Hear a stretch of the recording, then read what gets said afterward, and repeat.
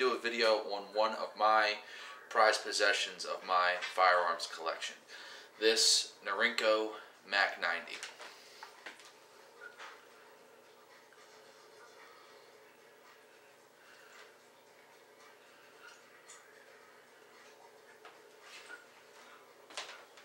It is a Chinese variant of the Kalashnikov assault rifle.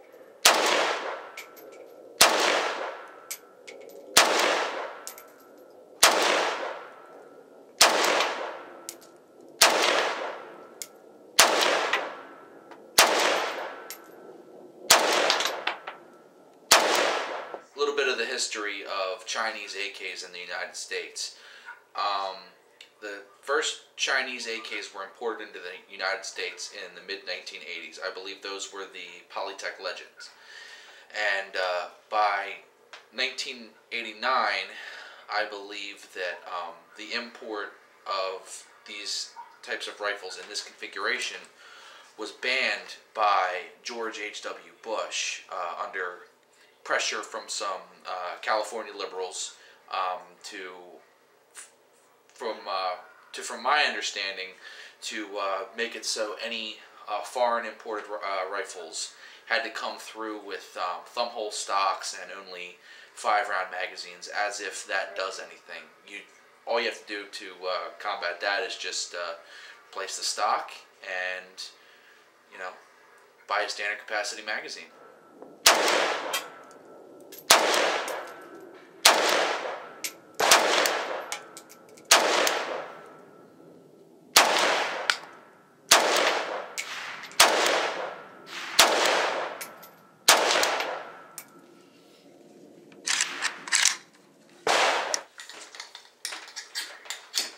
This is the original thumbhole stock that came with this MAK-90 rifle. As you can see, it's big, it's goofy looking, it's gaudy, but it doesn't, I mean, I could just picture myself maneuvering with this rifle. It doesn't affect function in any way, shape, or form. I could slap this thing back on that rifle and it would affect function in absolutely no way, shape, or form. But in the mind of a liberal, putting this stock on the rifle actually changed something.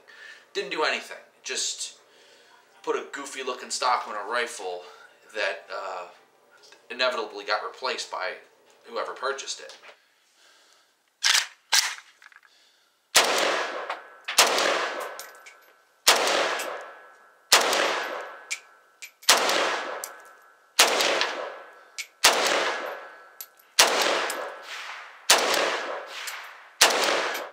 So anyway, George H.W. Bush signed that bill into law, and it was some years after that, I believe, by 1993 or 1994, Bill Clinton, his predecessor, signed into law an all-out ban on Chinese munitions.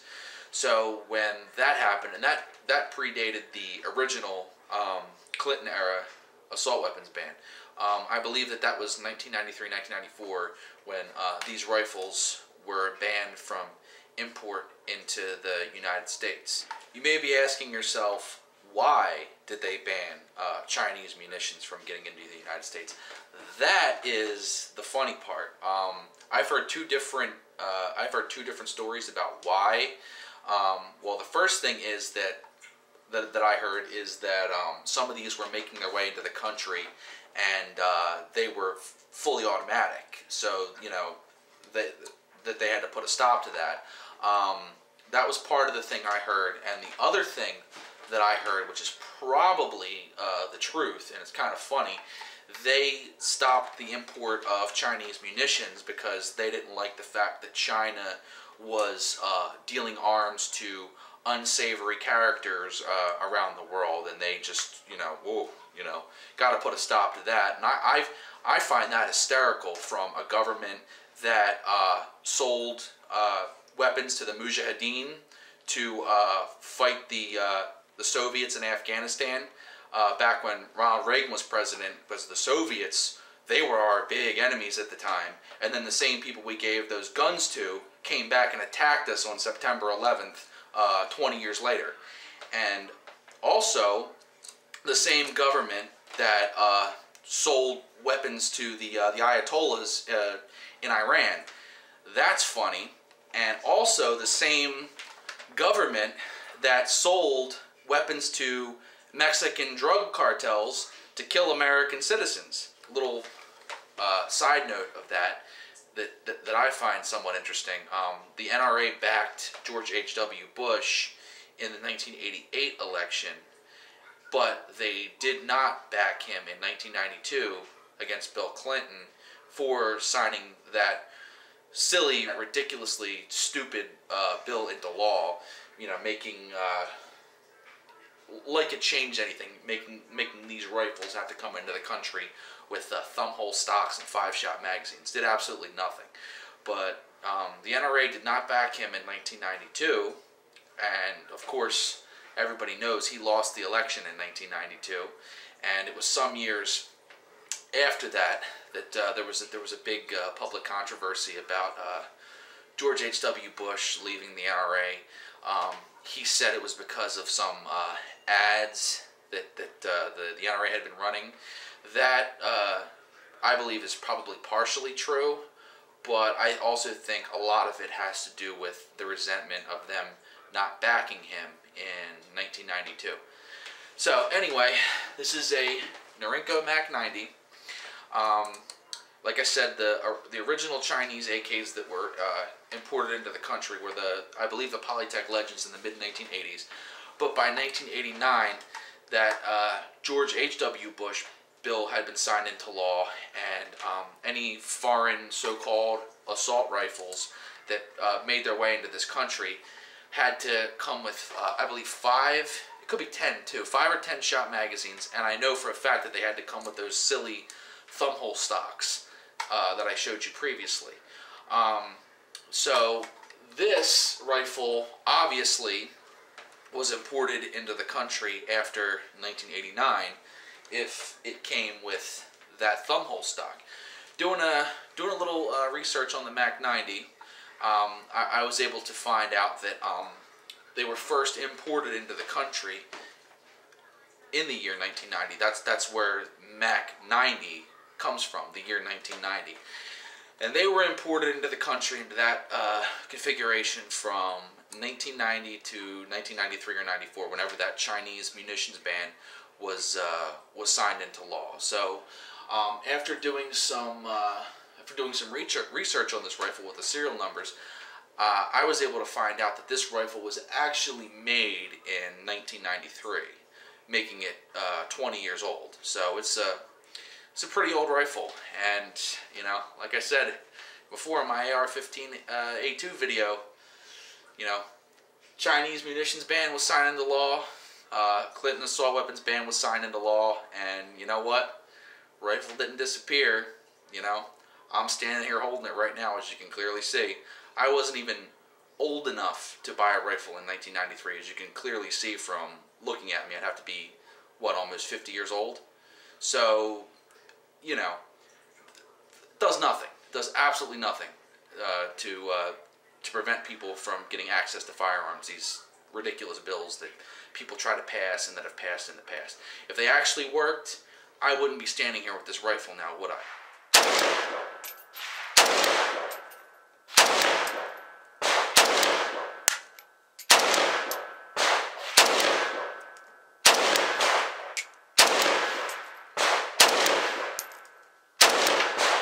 So anyway, this is a Norinco MAK-90 that was made in 1993, and I was able to buy it in a private sale in 2012, 19 years after it was made, 18 or 19 years after it was banned from import, and I was still able to find it. So that just goes to show you right there that the gun laws don't really do anything now, do they?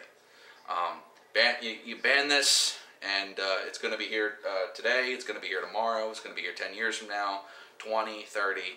It's not going anywhere. For those of you that don't know much about the Chinese AKs, they are regarded as some of the very best AKs made in the entire world. Some people say they are the best. but they're always mentioned in the same conversation as the original Russian AKs, the Bulgarians, Yugoslavians, Polish. It's always in that conversation as some of the very best, very highest quality made AKs in the world.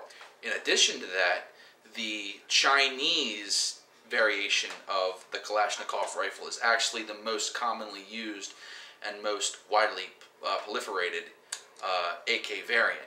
And a lot of people don't realize this in the United States, and probably elsewhere people realize it, but a lot of people don't realize in the United States that when American soldiers would run into Viet Cong in Southeast Asia during the Vietnam War, they would more often than not encounter Chinese variants of the Kalashnikov rifle, known as the Type 56.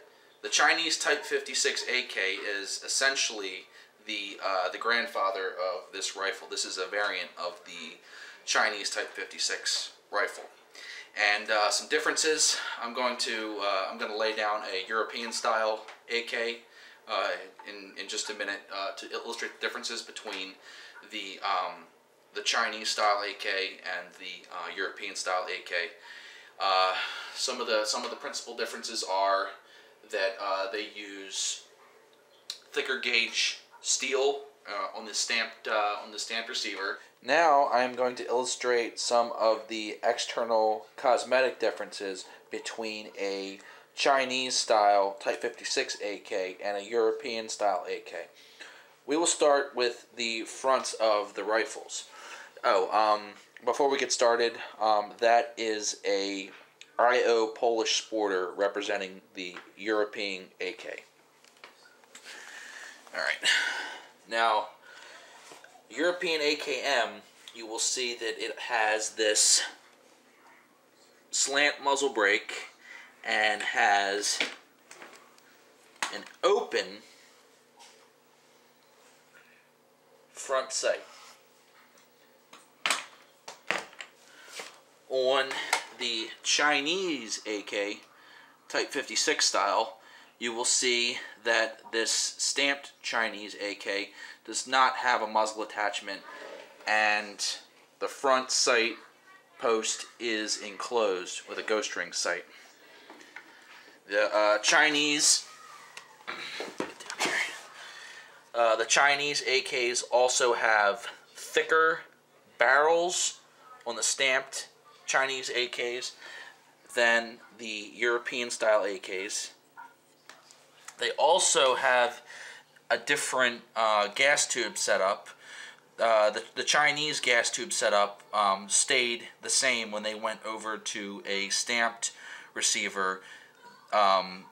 It stayed the same like it was with the original milled AKs. They didn't have the ports running in the block vertically. They kept the horizontal ports in the gas tube here. And as you can see, this one has the traditional AKM gas ports in the gas block, none in the gas tube. Alright, moving down, the Chinese AK has sight graduations out to 800 meters, like that of a milled Russian or European style AK.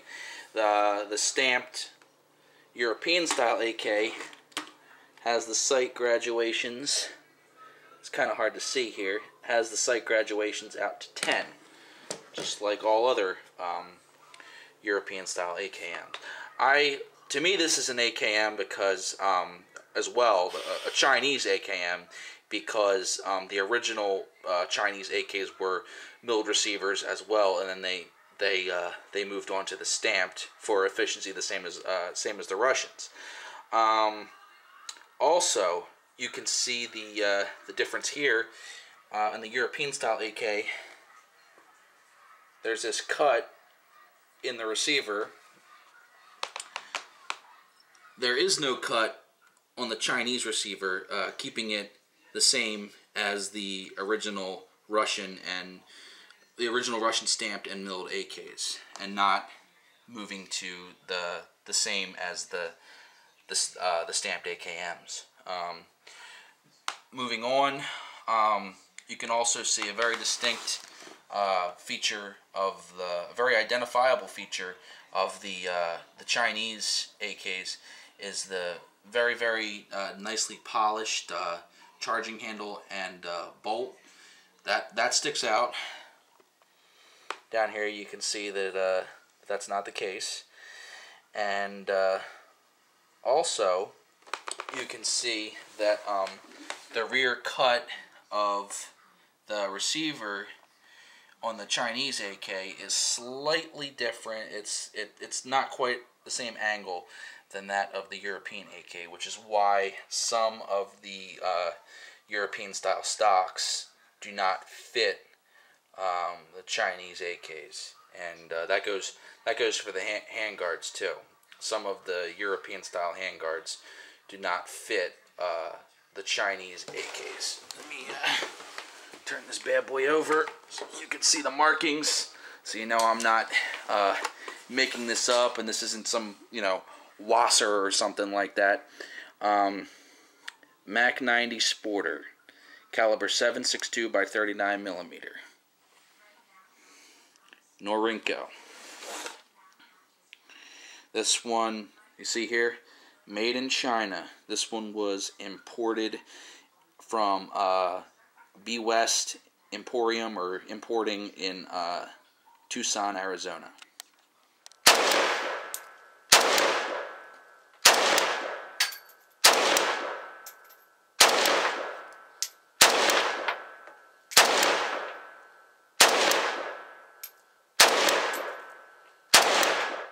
Accuracy.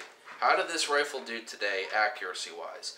Well, I was very interested to find out, and I'm sure the rest of you would be very interested to find out that when doing an accuracy comparison between this MAK-90 and my Arsenal AKs that I showed you in a previous video, I was expecting, well, I didn't really notice it until I got home. I was expecting there to be like a significant difference in accuracy, a significant accuracy advantage out of this rifle in comparison to the Arsenal AKs, because you know the MAK-90s are supposed to be of the pre-band MAK-90s are supposed to be of a higher quality.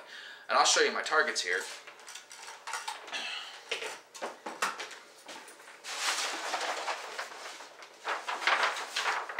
As you can see, they're smaller than life scale. You can see that the size of the head and the shoulder span is smaller than mine. Anyway, so if you guys saw my SLR 101 and SGL 21 video, you saw you saw me from a standing position shooting this target, and those are the results. 29 hits, 1 miss out of 30 shots, 15 apiece, and you know, like I said, from a standing position at that distance, you can watch the video. Standing position at that distance, you know, about 100 yards, you know, it's pretty damn good. So anyway,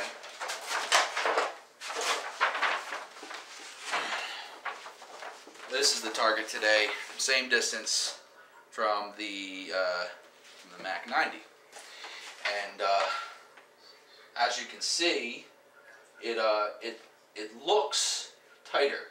It looks tighter from here, but I counted the holes, and there were actually some misses south of the border on this target, and I know that they still would have been hits, but I mean, you know, you want to see those shots on target, but what I noticed was that shooting the MAK-90 today and shooting the SGL 21 and the SLR 101 in my previous video, what I noticed today from the MAK-90 was that it shot low, like you know, that was like the 12 o'clockiest hold of all, you know, 12 o'clock holds that, you know, that I've taken with one of these type of rifles. In my opinion, this rifle grouped tighter, but shot lower than the SGL-21 and the SLR-101. So that's kind of a trade-off. I mean, what would you rather have? A rifle that groups identical to its sight path, but groups a little wider, or a rifle that groups tighter, but groups lower than the sight path, and you have to hold higher using Kentucky windage. Me, I think I'd rather have the one that shoots dead on, but shoots a little looser group. That's just me. I just talked to somebody a minute ago that had the opposite opinion. So, that's kind of a give and take, and there's really no wrong answer to that question, I don't think. Reliability. Well, this is an AK pattern rifle. Kind of the 800-pound gorilla of reliable weapons. I mean, you don't really need to say too much more about that. It's a proven, it's a proven rifle. It's been used since the 1940s. It's the most widely used and most respected battle rifle in the world, and it didn't get that way by accident. Durability, same thing goes. This thing is a tank. I mean, I don't really know too many ways to get this rifle to stop firing, short of, I don't know, maybe pouring cement inside of it or something like that. But other than that, you're not going to be able to get this rifle to stop shooting. So reliability and durability, as good as it gets. Ergonomics. It's an AK, not the most ergonomic rifle, not the most, not the most ergonomic controls, but it gets the job done. So, ergonomics, just like any other AK, not the best in the world, but good enough. Simplicity. Hey, if you can find an easier rifle to break down and field strip than this one, I haven't seen it yet. So, yeah, simplicity, absolutely. This is about as easy as it gets a rifle to maintain and keep properly running. Accessories, well, there's lots of them. From what I understand, the fit of the Chinese AKs are a little bit different than the fit of the European style AKs. So you might have a you might buy some aftermarket accessories for your MAK-90 if you can find one. I mean, they stopped import 20 years ago, and so you're not going to find them new in a gun shop. But it didn't stop me from finding one after talking to a stranger in a bar just last year. But anyway, accessories, you might have to look around, because from what I hear, some of the stocks and some of the handguards and stuff for the European style AKs do not fit these. But I'm sure plenty of them do as well. So just look into that. Look on the internet, and if you have one of the slant cut MAK-90s with a receiver with the slant cut, there is a company online that makes stocks for it. So look into that, and you look on the internet, you're bound to find just about anything. So accessories, you'll be able to find them if you can find one of these rifles. Weight. This rifle has a thicker receiver. It's a little sturdier receiver, and it's a little heavier. Not too much, but it is a little heavier than most of the AKs that you will find in gun shops present day that are of a stamped receiver. The milled receiver ones are a little heavier than this one. Price. I got a good deal on this rifle, a really good deal on this rifle, but most of the time you're gonna have to put out a pretty penny for one of these rifles because of the rarity and the quality. They do not come cheap, believe me. You can look online if you can find them. Actually, none of these rifles come cheap right now. They're because of everything that's going on, they're friggin' rifles that were $800 2-3 months ago that are going for $2,000 now. It's a joke. And you know what? I think you ought to be hitting the head with a shovel if you're paying you know, $1,300–$1,400 for a rifle that was, you know, $500–$600 2 months ago. Track record. This is a Chinese. This is a variant of the Chinese Type 56 AK. You want to look at track record. Look up the Vietnam War. Track record is exemplary for these rifles. Purpose of use. There are many purposes of use for these rifles.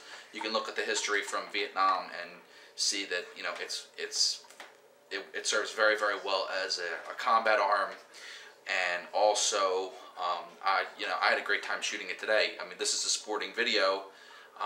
You know, this is also a sporting rifle. You know, I'm not going to war with this rifle tomorrow. I just enjoy shooting it and making videos about it. So, you know, it's a great collectible too, for one thing, because, you know, they haven't been made in 20 years. So if you can find one, it's a great collectible. But you know, it's a great combat rifle, and it's a great sports shooting rifle. I had a great time shooting this rifle today, just like my other video in the with the AR-15A2. It's a vintage rifle. It's a classic, and I really had a great time shooting it today. It's a great sporting rifle.